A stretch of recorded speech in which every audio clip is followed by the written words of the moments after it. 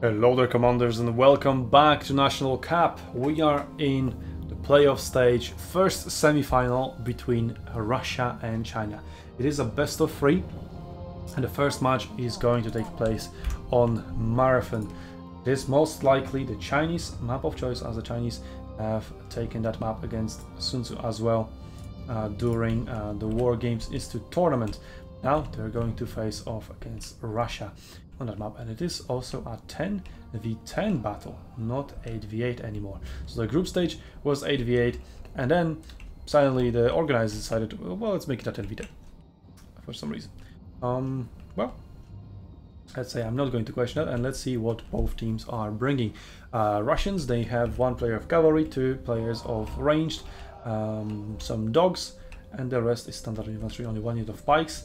The Chinese, they have brought triple pikes, triple cavalry, also double ranged, and also triple dogs. So more or less very similar compositions.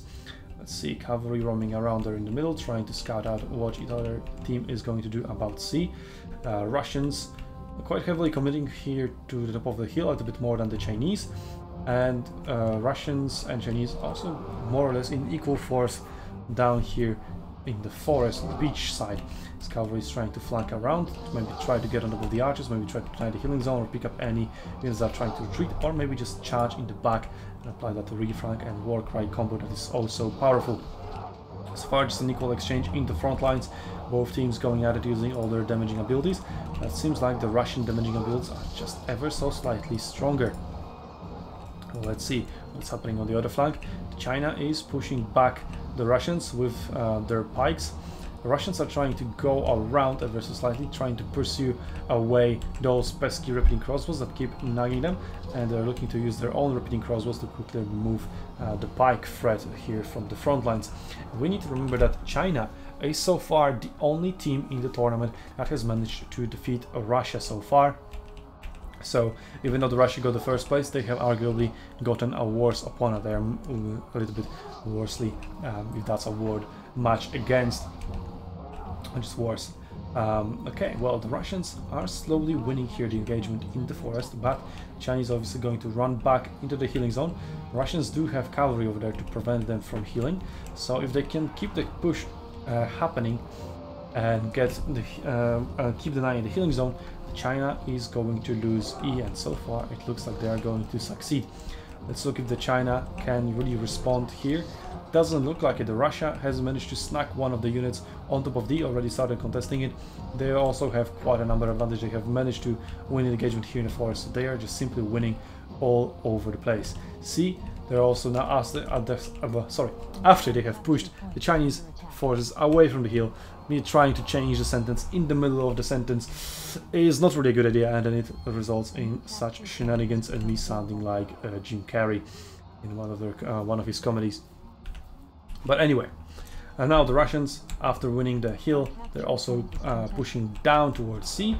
They're rather giving up on D, they're just content with D being contested. Can they maybe flank? Yep, 2 flanks applied, but it's not enough, only 2 side flanks, not barbarians, so the unit is going to hold on. It also has hold the line available, so it's not going down, but E is going to go down. The Russians can actually just push into the Chinese base if they so desire. C is going to be captured. Well, the Chinese cavalry can charge in an oath in there, or just walk in and an oath. It is being silenced though by Vichy, so no oath possible either. And now it's getting ragged by repeating crossbows. Very nicely done. And it's going to even be routed. The Vichy is still going on. Very powerful there by Caesar cavalry, completely disallowing the use of perseverance. And C is going to go for the Russians as well. 6 points per second already, 4 minutes into the battle. And let's see what the Russians are now up to. Are they going to pressure D? They could, but now first they are going to heal up from C. Something's already going forward, grabbing that watchtower, seeing what the Chinese are up to.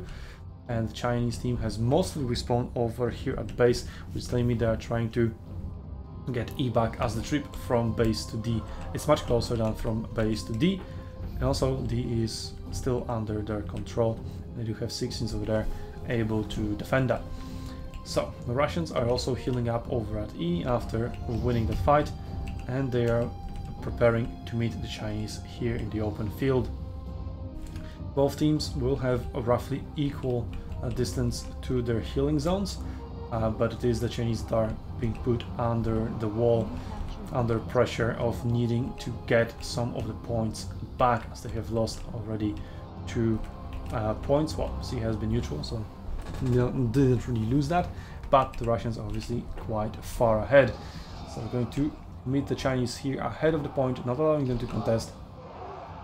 Origins from China are going to do absolutely nothing really. The repeating crossbows can put up a little bit more damage, so they're going to help with the frontline engagements, as the archers are really struggling to find anything. They will need to find some dogs maybe, but the dogs, unlucky for them, are quite far away, as the Russians just counted from with holding the Chinese a little bit far away here. But they're slowly running out of melee units, and the Chinese are going to find their way on top of E. The Russians are now trying to pull back, as they're trying to get E contested, and that makes them suffer quite a lot of damage. So China should be able to get E back sooner or later. The healing zone will be denied, so yeah, I really see Russia losing E. China should get back, but Russia is committing much larger force. They don't care about E anymore, they care about D.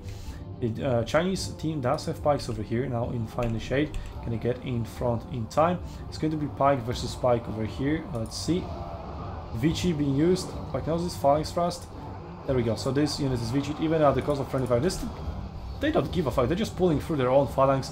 They are suffering a little bit of friendly fire because of that, because they're not really pulling through at a perfect angle. Those pikemen just tangled around.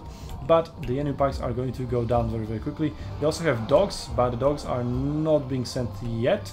They have recalled them now, they can send them in onto the phalanx now. But they get trolled, and the dogs are going after that one unit that is almost dead. Now they should go after the main pikes here in the front line. But those pikes are buying the Chinese team quite a lot of time, and they are using the time to get E back under their control, as the Russians are being slowly pushed out of there. The Russian archers are there, but now they're being approached by repeating crossbows, while the archers of the Chinese team still quite far away in the forest. It's quite a mismatch, because now the archers will be able to use the range advantage to their advantage. They also have 1 XP advantage over one of the units. That is going to suffer a little tiny bit of damage, not that big of a deal. And now the cavalry is going to find a charge onto the archers. Those are not the Bjork, so crippling shot not available. But he's going to split up so that he suffers only 1 unit of losses, but he's still being pursued by other ranged units of the Chinese team. That has also now died over there at D. He's going to lose D, so the Russians have traded E for D, so that doesn't really change much. Russia is still going to be 4 points to 1 ahead, and convincingly, not even slowly but surely, but quite fastly, sprinting towards victory, as D is going to be contested by the pikes that have unrouted. There we go, now they have died, now they're gone. This is going to be flipped and captured now any time soon. China is rushing towards B.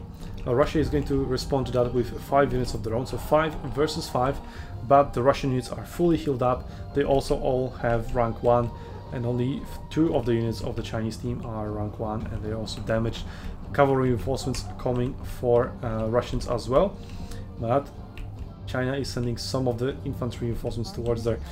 Problem is that they didn't heal. They are definitely put under the pressure. They need to act fast. That's why they're not going to heal. They're going to push forward. But Russians do realize what's going on. They are responding in time. And even though the Chinese wanted to get that time, just cut it in half by not having to go back to heal, well, they simply are not going to have enough power to punch through the Russian defense and get B. They do have it contested, so that slows down the Russians' point gain ever so slightly, from 6.0 to only 4.5. And let's see if the Russians can start contesting E. Doesn't look like it, as the Chinese concentration of force is quite high in the area. Russians still healing up over at D and slowly descending down the mountains towards the Chinese front lines that control the forest. The Russians also do have their forces in the forest. They have defeated the 2 units attempting to contest B. Now they have pushed them out. They are going to use the cavalry to delay the handlers, but the handlers are just going to release the dogs and stop the cavalry that way, to be able to run away and heal up over at E. as the Russians are closing in from all sides onto the Chinese team that is trying to do something, but it's very, very struggling to do so. The Russians are just not letting the pressure up. And as I said multiple times, once you capture a point, it is very difficult for the other team to get it back unless they have overwhelming advantage. But if you have that overwhelming advantage, like the Chinese team had over on E, well, the other team can have overwhelming advantage on the other side and just trade you 1 point for 1, which is what the Russians did.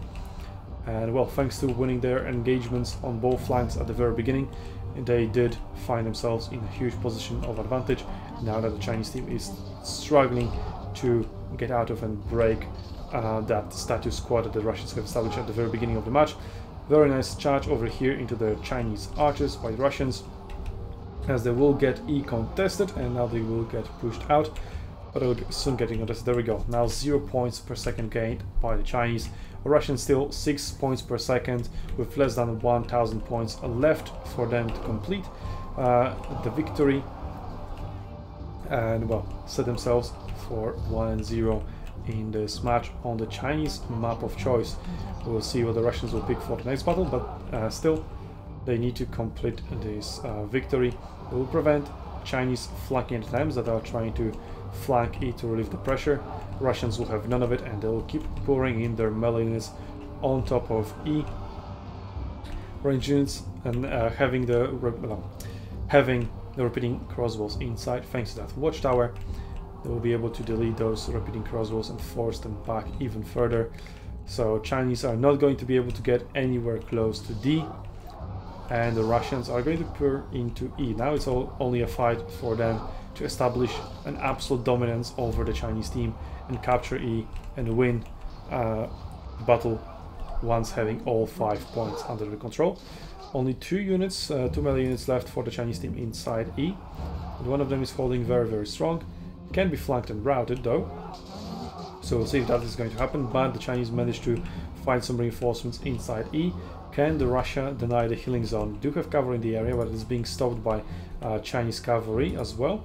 But as the Chinese cavalry is pulling back, that allows the Russian cavalry to maybe get in. Now they are charging into the healing zone, but the charge is intercepted by itself because the further half of the unit was charging forward, and as it well, as the further back of the unit didn't charge forward, then the center of the unit got teleported back and the charge has been stopped literally by itself.